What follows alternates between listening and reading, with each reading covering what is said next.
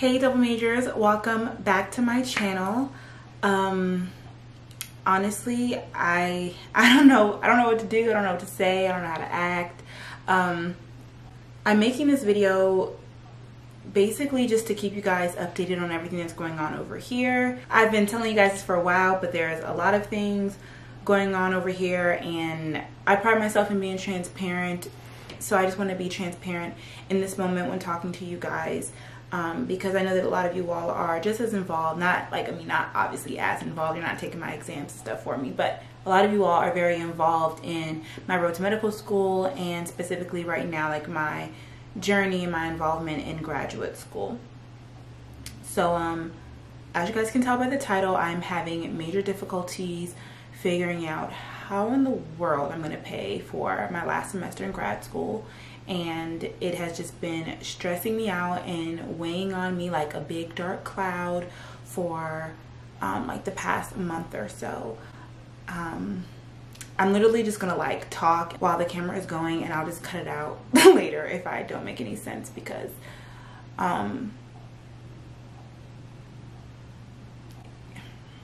so long story short, I'm a grown woman. I'm responsible for paying my own way through graduate school. There was a situation that I won't go into too much detail about that basically prevented me from receiving financial aid at the beginning of the school year. And so I paid out of pocket for my first semester of this year. The last 2 semesters I did do financial aid.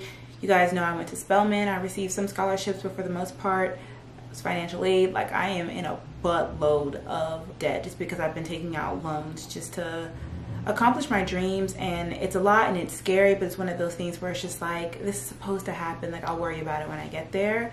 This is not like my first financial scare, but this one is different because it's really just like right when I'm at the finish line, it feels like everything is being taken away from me. Last semester, with the help of my mom, I was on a payment plan. Like I said, this is new to me because I usually pay through loans. So I've never had the whole like monthly payment plan thing. I've never had to do that before. So the payment plan was set up to the amount that we could afford each month on top of other stupid expenses. Because we had it set to the lowest amount that we could literally afford per month, at the end of the semester, we were left with a $5,000 balance at the end of the semester.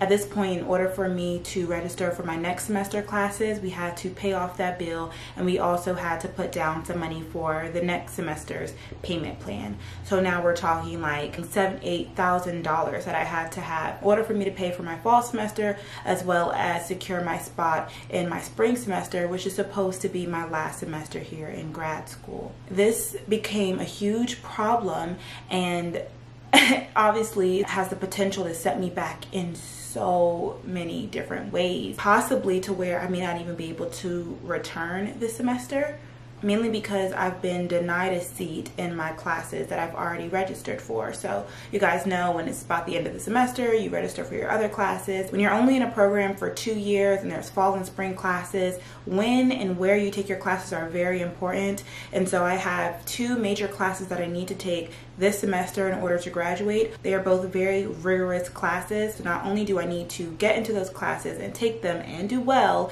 in order for me to graduate, but I also need other classes that I can balance out with those 2 heavy ones. And I created like the perfect schedule. I was really excited for it. I had the perfect schedule in mind, but I had this huge roadblock in the way because one of the major classes that I had to take and pass in order to graduate was biochemistry, and I was on the waiting list for the class. I'm like, hello, like you can't put me on the waiting list. I need this class to graduate. Like, you literally have to let me in. And I was just going back and forth with them. I literally, like on a Wednesday, I finally got in off the waiting list for that class, and on Friday all of my classes got dropped. If you guys are not like familiar with that, lucky you, you've never had to deal with this before. But if you do not pay your money for the previous semester on time, they will take all of your classes off. Like, you are no longer a registered student. Like, they won't allow you to register for the next semester classes until you've paid for the classes that you are currently taking or that you have just finished taking. So this is happening right around finals time. I think that maybe I had a final or two left, and it's not the first time that my classes have gotten dropped, but this is the most important time because I had to fight tooth and nail to get into these classes that there were a waiting list for that I need to graduate. And I'm like, if I don't get into these classes, I'm gonna have to take another semester. And then on top of that, even if I do get into these classes, how am I gonna pay for them when I have like an $8,000 balance? Okay, so that was the situation that I was dealing with. And so over winter break, my mother and I, we got an accountant, and we figured out a way for me to finally file my FAFSA. Don't ask me why I didn't file it. I'm not stupid. Okay, there was a reason why I could not file my FAFSA, but we ended up finding like some loopholes around it, and I was finally able to file my FAFSA. So all over winter break, I've just been waiting in hopes to hear about my financial aid award. That way I could pay off again the balance that I have for my fall semester, and then also pay my spring semester bill. I'm hoping that it will be enough for both my fall and my spring semester. I'm a graduate student, but I am like out of state, and I've tried, y'all, you have no idea, like I don't talk about money on my channel because I don't know what I'm doing. Like I really cannot advise anybody what to do because I literally just get by, and this time it seems like I have not been able to get by. Like there's just one thing after another, one thing on top of the other. It's just a lot. The reason why I'm making this video now is, like I said, I don't know if I will be continuing vlogs. I don't know if I will be continuing for this semester, so everything's like really up in the air. I don't even get notification on if I do receive any aid until Friday, and my first day of classes start on Monday. So I have to go a whole week without knowing. I'm walking in faith, so I'm gonna be going to all of my classes, and I'm going to be talking to the professors, praying that they show me grace and that they allow me to stay on the roster even though I'm not technically registered, and that hopefully they'll wait all the way up until Friday, which is the last day to register for classes. And hopefully everything will just go through. I get my financial aid in, and you know, my professors again will allow me to, it's a lot. It's a lot. It's a lot of we hope, maybe, ifs, we're luckies. So although I'm not registered, I will still be attending classes.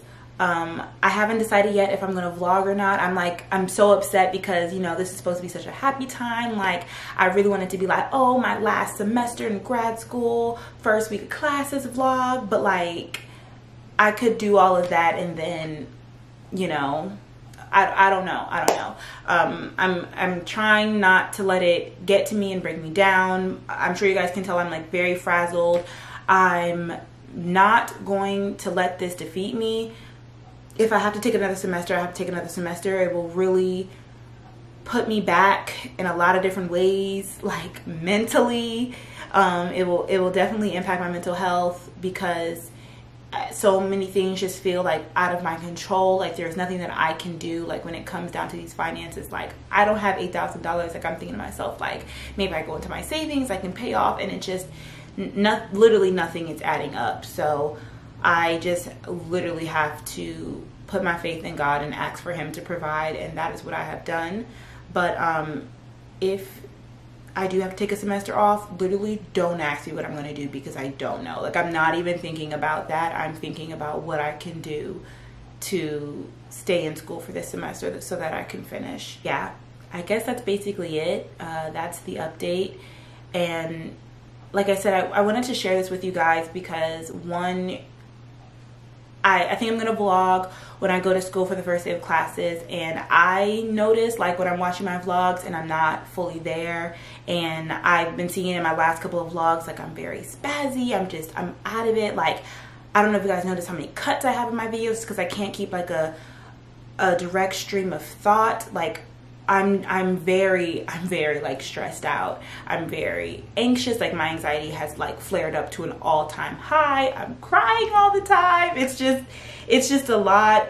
Like I said, I'm very stressed, and it's mainly just due to how uncomfortable the situation is making me. I guess, I mean, the purpose of my channel, of course, is to bring you guys along with me during my journey, but it's so that you guys are inspired during your own journey, and to know that you guys can do it too. And I know that, again, I had a couple couple, I never really shared them with you guys, but I've had a couple of financial scares in undergrad where it was like I may have to take a semester off and regroup, and it happens. Like, I remember it literally happened to my best friend. We were in undergrad and she had to take a whole semester off, and it happens to more people probably than I realize or that you guys realize. And so if anybody out there, undergrad, grad, medical, whatever, like if you guys feel like you're going through this alone, you're not. Like, I'm going through it too. I know how stressful it can be, but you literally just have to like try and stay positive and just see yourself in the best situations. Like, don't give up. I know that it's very easy in these situations just to be like, well, there is no way around it. Like, I can't do it. I'm gonna take the semester off, or I might as well just quit. Like, you guys know how bad I wanted to quit coming into this year, and so for it to be my last semester and for this extra thing to happen, it's very easy for me to be like, I knew I should have came back. Like, I could have been doing something else this whole year. Like, I didn't even want to be here. Of course, it's very easy to have that mindset, but like, that's not going to help anybody. Like, here I am. I want to finish now because I'm so close. I know you want to finish wherever you are in your journey, whether it's your first semester or your last semester. Like, you started this off, you saw yourself finishing, so don't let something like this tear you down and stop you from accomplishing what you want to do, what you need to do for yourself and for your future self. And especially if it's something that you feel like God promised you, like, don't let the devil stop you. So that's me not only speaking to you guys, but me speaking to myself. And that's really why I wanted to share it, because again, I've never really shared anything financial on my channel before, just because, like I said, I don't necessarily feel qualified to do so. But in the situation, even though I can't provide you guys with financial advice, I can at least provide you with maybe just some source of inspiration, if nothing else, just knowing that you're not alone. Because I know, like, I really, really clearly know how detrimental this can be to your mental health, to your confidence, to your sanity. And I know how this can really make you want to turn back and not finish out. But hopefully you don't let this stop you.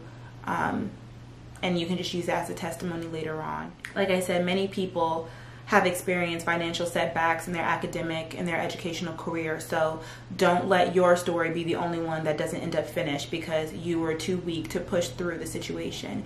If you do, if there really is nothing that you can do about it and you have to take a semester off, don't stay off for long. And again, this is also me talking to myself. If nothing else, I hope this video serves as proof that you're not alone in your situation. And again, just an update as to what's going on with me.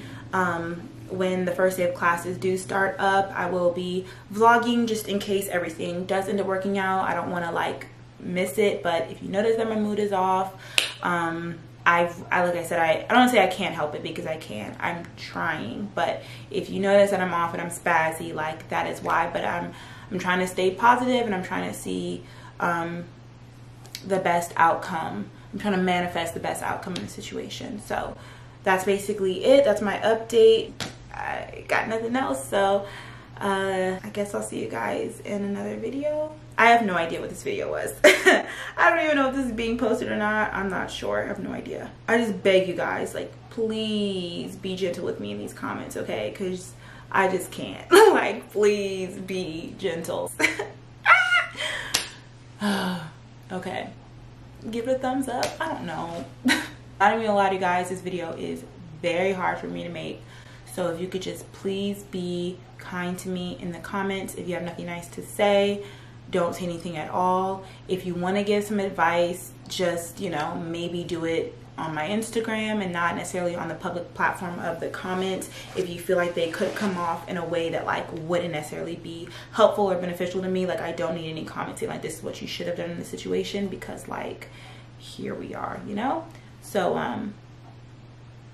yeah, hopefully I'll see you guys in another video in a better mood with better news soon.